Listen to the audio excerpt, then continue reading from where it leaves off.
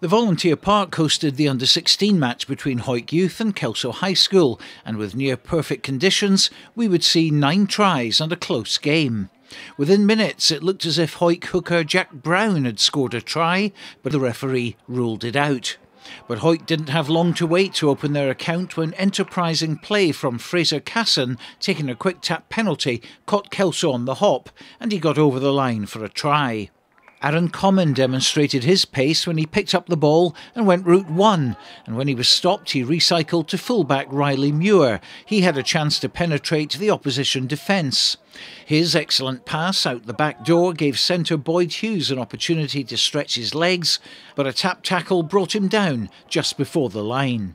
His colleagues were up in support though and kept the attack going, and there was Fraser Casson in the right place at the right time to dart over and pick up an early brace, with fly half Stuart Delaney kicking the 2 points to make it 12-0. Plenty of character though from Kelso, and twice they came close to scoring in the left corner, but a forward pass ruled out the first effort and an unfortunate error meant the score stayed the same.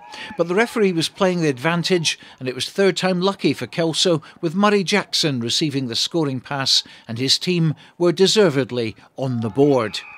That gave the visitors plenty of confidence, and when they won a good line out in the Hawick 22, Ben Burton made the most of the opportunity, and he slipped past 2 defenders to get to within 2 points of Hawick's total at the break.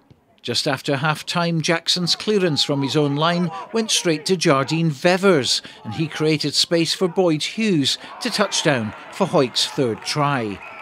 And it wasn't long before they worked their way back into the Kelso 22, where they looked like they'd score a 4th try.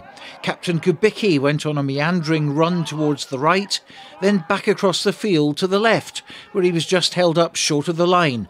But the courageous James Ross finished the move off from a metre out, and Hawick were back in front and in control at 22 points to 10.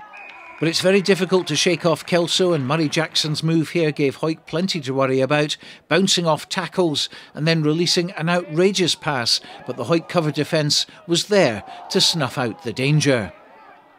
John Duncan grabbed a score for Kelso from a tap penalty, with the conversion also going over, but the Hawick response was instant. Kubicki burst through the Kelso defence only to be half-tackled, but he got the ball away to Hughes. He fed Muir, who made ground out on the left-hand side. He got the ball out to winger Robbie Jack, who still had a lot of work to do, but he wriggled his way over the line, and the home team were 27-17 in the lead, with time running out on the clock.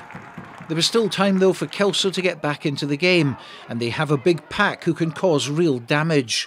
This move ended with the ball held up, but Kelso did manage a 4th try through Fraser Murray, but it was too late for the win, and it was Hawick who took the honours. Final score: Hawick Youth under-16s 27, Kelso High School under-16s 22.